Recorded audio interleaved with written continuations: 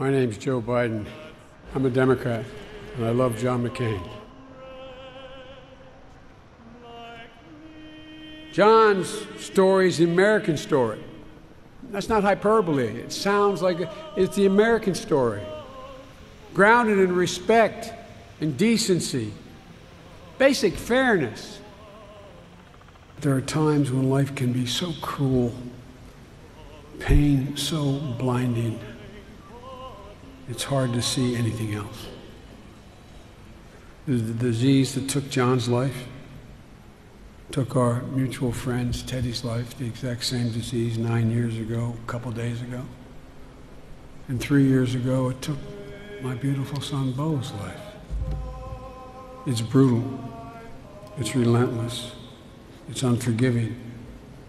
And it takes so much from those we love and from the families who love them that in order to survive, we have to remember how they lived,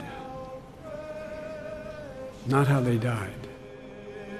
That grace appeared, the hour I first believed.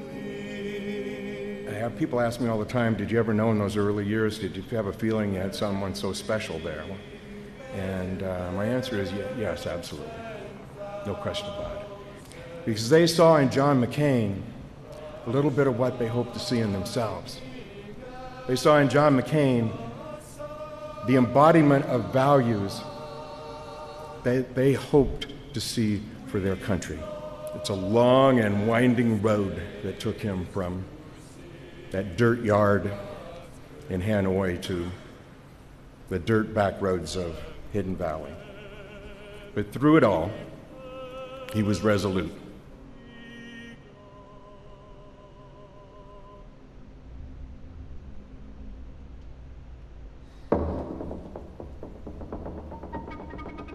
Now John's going to take his rightful place in a long line of extraordinary leaders in this nation's history, who in their time and in their way stood for freedom and stood for liberty, and have made the American story the most improbable and the most hopeful and the most enduring story on earth. I know John said he hoped he played a small part in that story. John, you did much more than that, my friend. To paraphrase Shakespeare, we shall not see his like again.